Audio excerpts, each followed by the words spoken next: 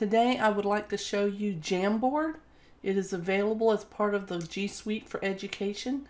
If you don't have it as part of your G Suite, that means that your Google administrator has not activated it for your domain and you need to speak with him or her. So to find this, you can go to the Google Apps Launcher and go down and find Jamboard. It might be in these below. Or you can just go directly to jamboard.google.com. Now, one of the really cool things that Google allows us to do is to be in a document in more than one place. So I'm going to create a new jam. And I'm going to come up here and title it Practice Jam. Now, these were originally designed to go with the hardware called a Jamboard, hence Google Jamboard.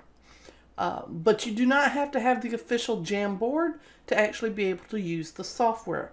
This is a really cool whiteboard space that anybody with a Google account can use. So over on my iPad, I am going to come over and open my Jamboard app. And I'm going to pull down and do a refresh to make sure that both devices have the latest Jamboards available to me. And here I see Practice Jam. So I'm going to go ahead and open it. And now I can have my whiteboard space, and I'm using an Apple pencil, but you can use any stylus or even your finger to write on your whiteboard.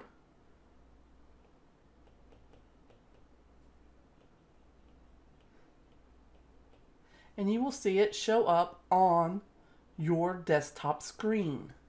So this would allow teachers to, as a former math teacher, I would think that this would be a good way to demonstrate mathematical properties, mathematical examples for your students.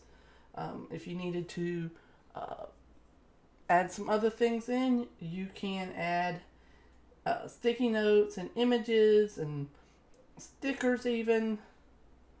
So if we wanted to add a sticker to something, we could easily add the sticker